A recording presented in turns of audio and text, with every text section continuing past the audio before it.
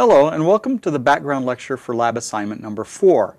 The lecture material for this lab assignment is predominantly in lectures 11 through 13. Related educational materials are in sections 1.7 through 1.8.1. Primary goals for this lab assignment are as follows. In parts 1 and 2 we will be looking at non-ideal voltmeters and non-ideal power sources. Both of these parts will give us additional practice in dealing with parallel and series resistances. For the non-ideal voltmeters part, we'll see that measuring a voltage changes the voltage being measured. Now hopefully the change to the voltage we're measuring is negligible, but we'll look at a condition where that change is not negligible. Likewise, for non-ideal power sources, we've said in lecture that a power source can supply only limited power. We will also wire up a circuit which attempts to pull more power from the power source than it is actually capable of delivering, and we'll look at the side effects of that. In part 3, we'll wire up a simple operational amplifier circuit, the inverting voltage amplifier we saw in lecture already. And finally, we'll take a look at a Thevenin's theorem example in which we try to obtain maximum power transfer to a load. In this particular case, we're going to look at a limitation to the maximum power transfer theorem. Now, typically we know that if we have some Thevenin circuit, if we apply a load to that circuit, we want to set the load resistance equal to the Thevenin resistance for the circuit in order to deliver maximum power to the load. This theorem does not work in reverse. If we have a fixed load, in general, you cannot change the Thevenin resistance in order to deliver more power to the load. We'll examine that in part 4 of this lab assignment.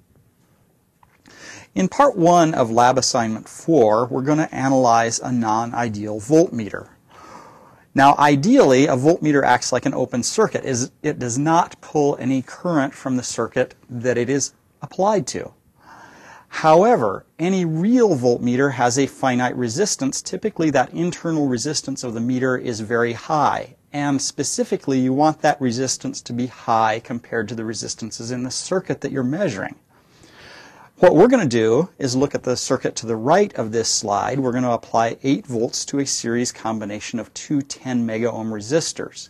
Now 10 megaohms is not negligible compared to the internal resistance of most voltmeters.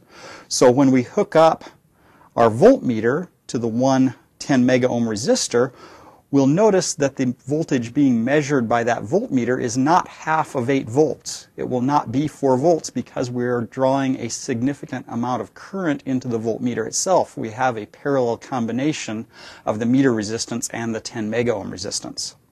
So we'll see a significant change in the voltage being measured beyond what we would expect from a theoretical examination of the circuit. Now let's analyze this circuit to determine the effects that the meter resistance will have on the measurement that's being made. The circuit we're going to be wiring up consists of two 10 megaohm resistors in series. So we have some applied voltage, I'm going to call it Vn, it's actually 8 volts, and we have a 10 megaohm resistor in series with a 10 megaohm resistor. And we want to find V out. Now ideally, any meter I connect up to V out acts as an open circuit, therefore V out is going to be 1/2 of V in by our voltage divider formula. In reality, however, when I connect up a meter to this, I have some meter resistance R sub m. That means that the current through the meter, I sub m, is not necessarily exactly 0. Drawing some current from this changes V out. So non-ideally, V out is going to be less than 1/2 of V in, since this parallel combination of R sub m and this 10 megaohm resistor will be a lower resistance than this 10 megaohm resistor up here. Now, depending on what Rm is, this may be significantly less than 1/2 of V in. Let's take a look at our meter and see how it behaves under these circumstances. Here's the circuit as wired. We have two 10 megohm resistors. I'm applying VP plus to one end of the series combination. I have grounded the other end. If we look at the waveform software, we'll see that I am currently applying 8 volts across the resistive combination. Now let me connect up vmeter 1 to the intermediate voltage, the voltage across one of the resistors. So this voltage measurement is going to give me the voltage between this node and this node. At the moment, I've got about 700 millivolts, so about 7/10 of a volt across that resistor. The meter resistance for these vmeters is fairly low, and in fact, if you leave that as an unknown in your analysis, you can calculate an estimate of the meter resistance by having this meter resistance in parallel with this 10 mega ohm resistor, such that that meter resistance will give you 7/10 of a volt. Now, different meters will tend to have different internal resistances. If I disconnect this and use my handheld DMM to measure the voltage, so I'm going to measure the voltage across the same pair of nodes.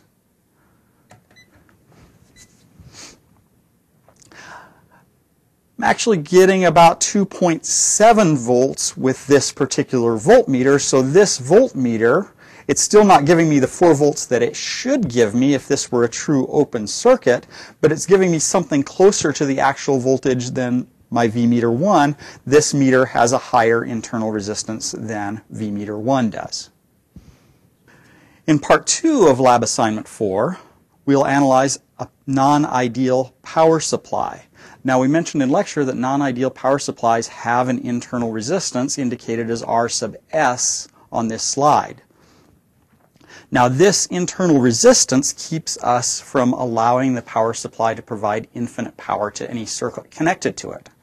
That works out just fine as long as any resistance that you connect to the power supply does not draw more power from the circuit than the source can deliver. So what we will do is place a very small resistance across our power supply and take a look at the effects of that small resistance on the power delivered to the load. Okay, and we'll notice that as the load resistance gets to be on the order of the internal resistance of the power supply, we start seeing some significant changes from the power supply's ideal behavior. Now let's analyze this circuit to determine what kind of effect a relatively small load resistance has on the power that can be delivered by the supply. Okay, our non-ideal source is going to look like an ideal voltage source V sub S in series with some internal resistance R sub S. Now for my demonstration, I'm going to hook this up to an overall resistance of 2.5 ohms. And I'm going to set V sub S equal to 1 volt. For an ideal source, R sub S is 0. We have no internal resistance. Therefore, I sub S should be 1 over 2.5, or about 0.4 amps. If R sub S is not 0, if it is a positive number, this source current will go down and we will deliver less power to the load than we are expecting. Now let's demonstrate the circuit and see what kind of power delivery we are going to be getting out of this.